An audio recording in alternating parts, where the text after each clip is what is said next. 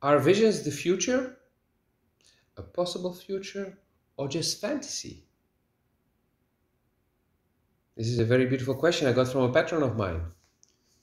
And in this video, I will try to answer it and give you my perspective on things. Hopefully, it will help you further. Like, subscribe, and share. Hi, my name is Lotfi. In today's video, I'm going to answer a question from a patron of mine.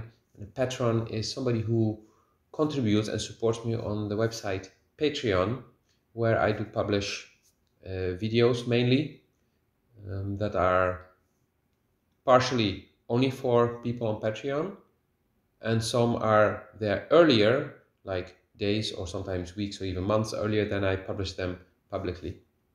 So check out the link in the description.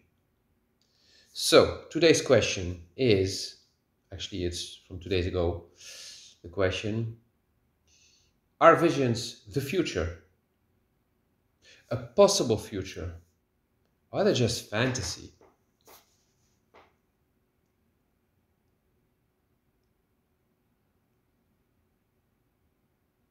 I just gave you a moment for you to answer it for yourself first. And you may say it's one of them, it's 2 out of 3. You may say it's 3 out of 3. Or you may have a completely different answer. And in that case, please put it in the description, in the comments. So, what's my perspective on this? I'm not going to try to convince you of anything. My role is not to convince you, my role is just to put you to think, is to give you a different perspective on things, so that you can see that there is more to life in general than your past experiences. Because when we think, we base everything on our past. And seeing a different perspective on things is actually helping you to open your mind, to become aware of the multitude of possibilities.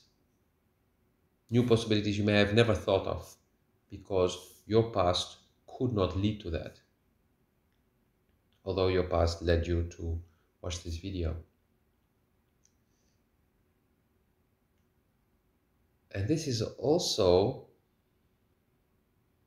in short, the answer to the question I got. So, you may have experienced that you would have a vision and then it would come true.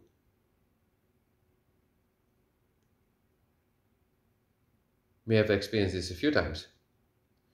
You may have experienced this and then things another time didn't come true. So one time it did, one time it didn't. You may also have been experiencing that they're just nice fantasies.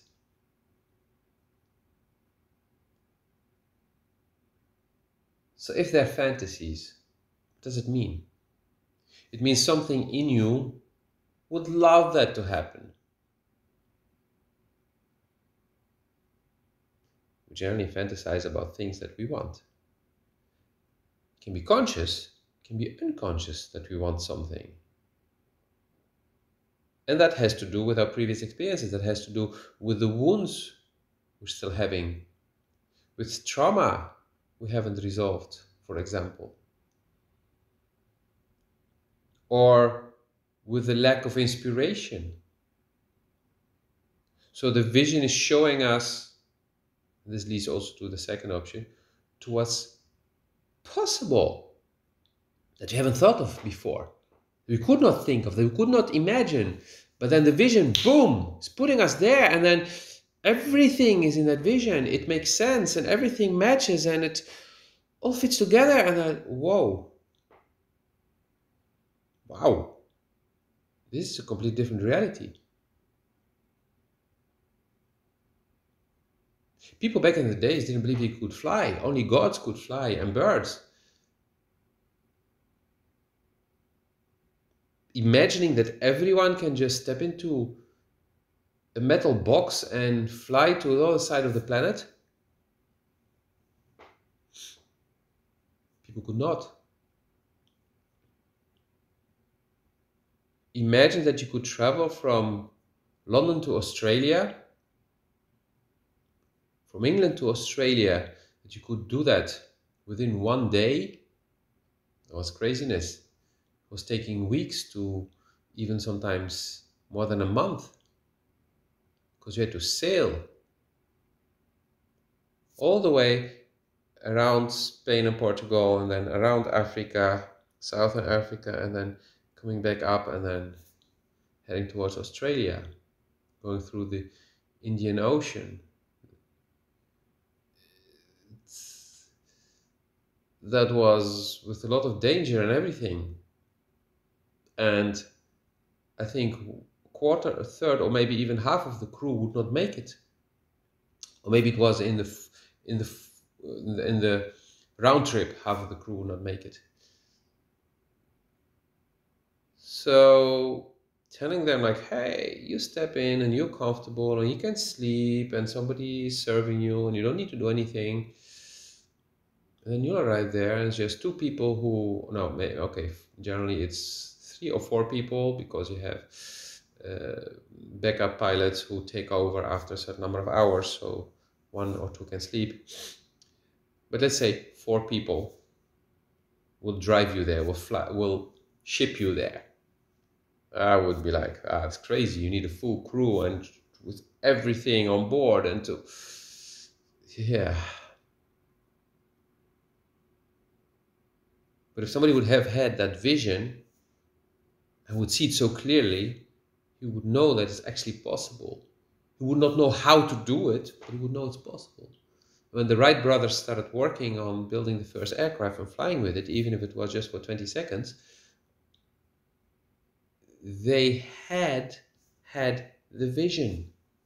So they saw what's possible. So they started working and trying to create, to materialize what they saw in the vision.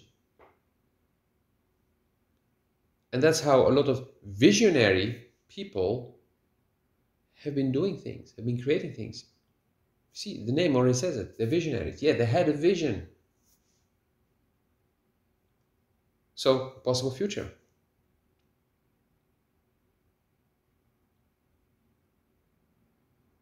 But it can also simply be a fantasy, or it can be a possible future when it's something you really don't want, or unconsciously don't want. So a force within you can lead you to there. So you can either start focusing on getting there by making all the choices that are needed to get there, or make all the choices that will keep you from getting there.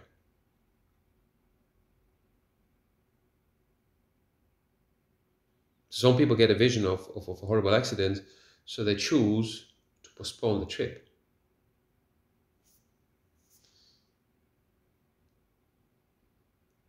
Or people see something and like, wow, I really want that. And then they will start to be focused and alert on everything that comes on their path that can contribute to them getting there. And can be completely unconscious, like somebody wants to buy a red Volkswagen Golf. And you say, okay, I want to buy one.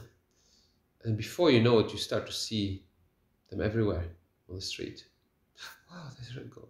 Oh, if you wouldn't be having that in your mind, intention, consciously or unconsciously, you would not start to see them. But I'm sure that in the coming 24 hours, if you go out, you will notice red Volkswagen Golfs. Even if there's only one in the city, you will see it when it will pass by.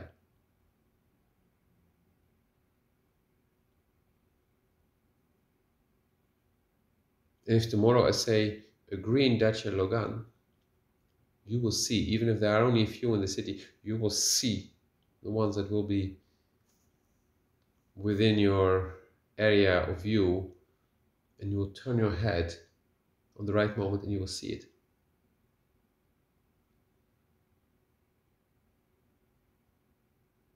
And sometimes we have that unconscious need to do something while we don't want. Like somebody wants to stop smoking, so you make the choice. So you saw the vision, you saw yourself of being a non-smoker.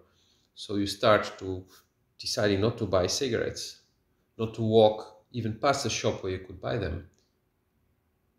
But then subconsciously, something in you still wants, because there is the trauma, there is the wound, there is the addiction.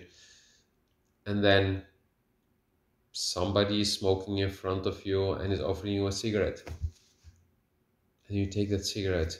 And the moment you light it and you start smoking, you realize you don't want to smoke. But yeah, this moment, oh, it actually feels good. Okay, only this one, but I'm still stopping. But this one, okay, this is an exception. And this can come from trauma. Smoking has to do with, in most cases, that your mom stopped breastfeeding you too soon, too fast, too abrupt. Other addictions have other sources. And these are things we can work on. So I hope this monologue of mine has triggered things in you, has put things in motion. Whether you feel good or bad now is irrelevant, just that it shook up something in you, and that something will happen. Please do send me your questions in a direct message or put them in the comments. I love to answer questions from people, because then I know that it's not just me being inspired by myself and having my visions and starting to talk, but actually I'm contributing to you who is out there and who has questions he wants answers to. And sometimes you don't need the absolute answer. You just need something that will lead you to the answer for you. Because visions can be something for you and something else for somebody else. For you, it can be the future. For somebody else, it can be a possible future. For somebody else, it can be just fantasy. So what is it going to be for you?